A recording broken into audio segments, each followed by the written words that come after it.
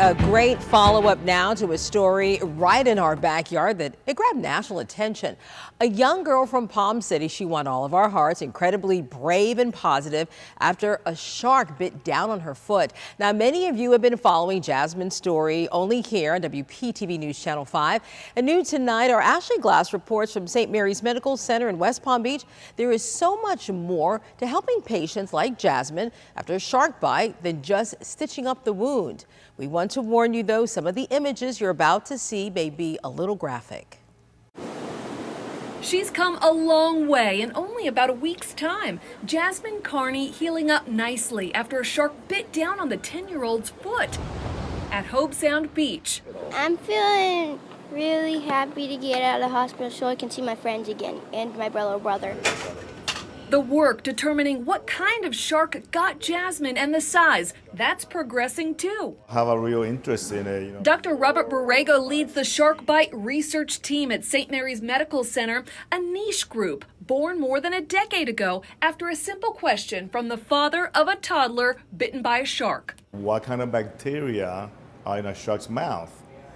And we told them we don't know. Dr. Borrego diving right in, swabbing more than 50 sharks at local beaches and in the Bahamas. We swabbed a whole bunch of sharks, different species. We shot mainly black tips off the beach, spinners.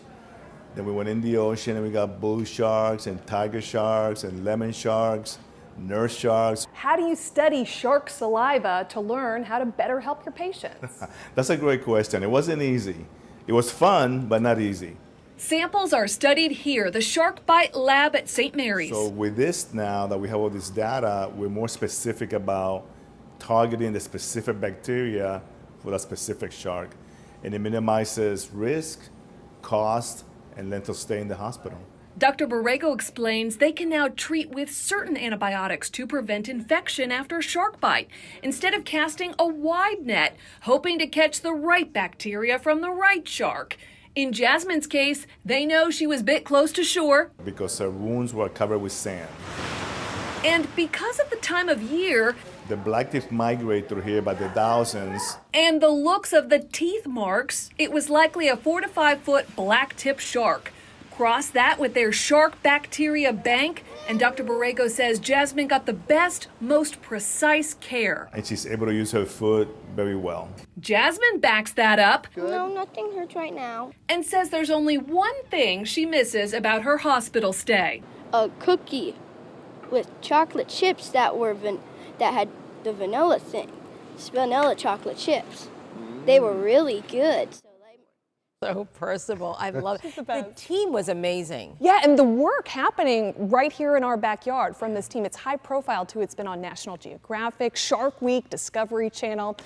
Really interesting stuff. I have a new photo for you guys too I want to show you. It's Jasmine at home. She sent this to me this morning, recovering. You can see she's got a little smile. You know, the bandage is a little less cumbersome there. So she should be fully recovered 1 to 2 months. At which time she has a date to be here. Her family wants to meet you, Steve Weagle. Maybe try her hand at the weather. It's amazing how quickly she's recovered. I love her positive attitude, too. Yes. Yeah, and doctors will tell you, you know, as I've been talking to them about Jasmine's case, the positive attitude, they say, is helping with her recovery. Yeah. And fascinating how it's not just the shark bite, it's the bacteria in that bite that can cause serious issues too. Yeah, and helps them narrow in, you know, what kind of antibiotics they might need to treat it so that you don't get a nasty infection. And certainly keeps track of the types of sharks that we've got offshore as well. Yeah, and I mean, they're taking the samples locally in the Bahamas. They said, you know, elsewhere along the Gulf Stream. So it's really niche, fascinating work. So what do you think, guys? Should Jasmine go into marine biology when she gets older? I think she's born to do it. Yes, I think so. And she gets to meet you soon. All right, I'm very excited. Very, very excited. You said you can't wait that long. Yeah. Well, I